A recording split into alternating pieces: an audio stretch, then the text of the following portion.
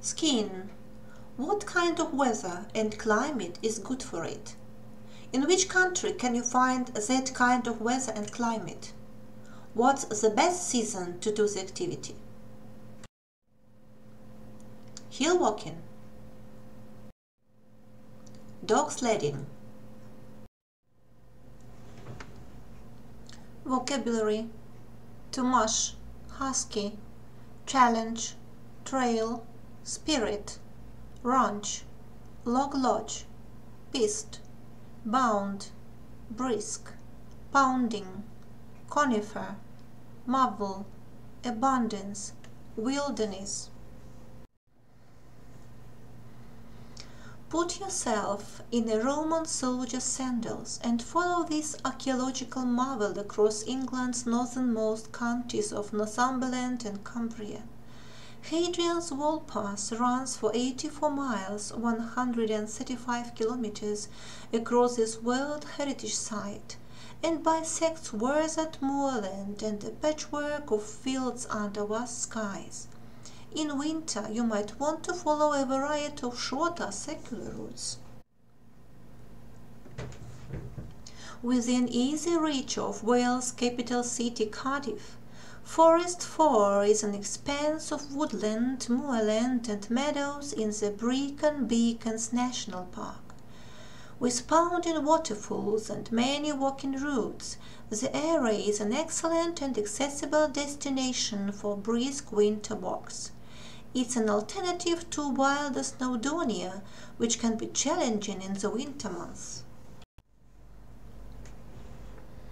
There are 78 square kilometers of new forest in southern England, with about 150 miles, 241 kilometers of car-free track for walking and cycling.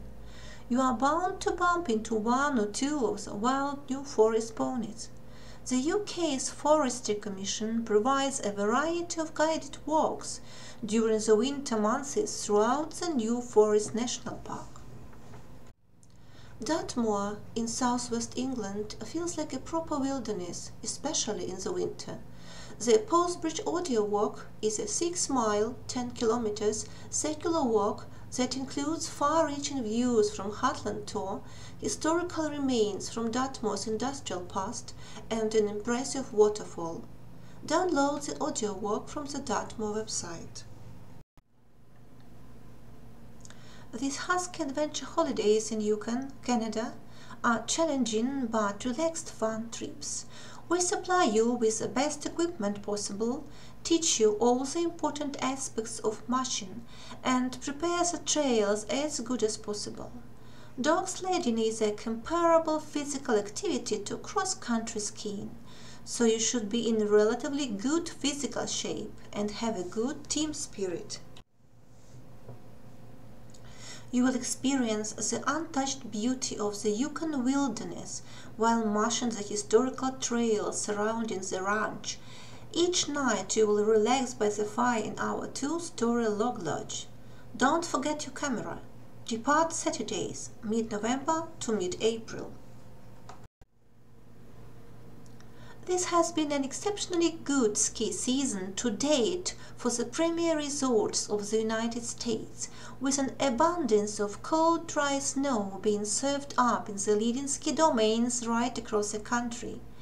In Colorado's Summit County, the resort of Breckenridge has a base elevation of nearly 3 meters. Today, 32 of the 34 lifts are running, and the resort has a forecast of dry and cold but mostly sunny conditions for the next week. Average daytime highs in the resort will be just -7 degrees Celsius, not too low to spoil enjoyment of the excellent sport on offer. There is still great skiing on offer right across Canada, with snow depth substantial in all resorts. Whistler, 652 meters in British Columbia, leads the way in terms of snow depths at the major resorts, with a snow base of 220 centimeters on Whistler Mountain. It's the deepest base reported this winter. Skiing is good from the top of the Blackcomb Glacier at 2,284 right down to Creekside, and today all 35 lifts are operational. The forecast for the next 5 days shows more snow for British Columbia, with about 30 centimeters of powder likely at Whistler. Resort level daytime temperatures in British Columbia will be just below zero, but in Alberta it will be significantly colder, so skiers will need multiple thermal layers to optimize enjoyment of the super dry snow. The climate of Belarus, moderately mild, attracts enthusiasts of active rest. There's no danger of avalanches and the pists are good.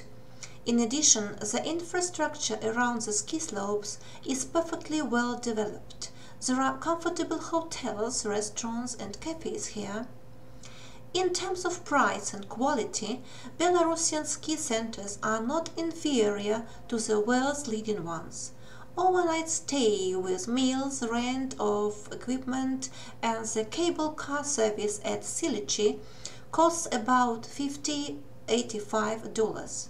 In Belarus, the ski centers operate in Minsk, Gomel and Vitebsk regions. Silichi, 32 kilometers from Minsk. Logoisk, 30 kilometers from Minsk. Raubichi, 20 kilometers from Minsk.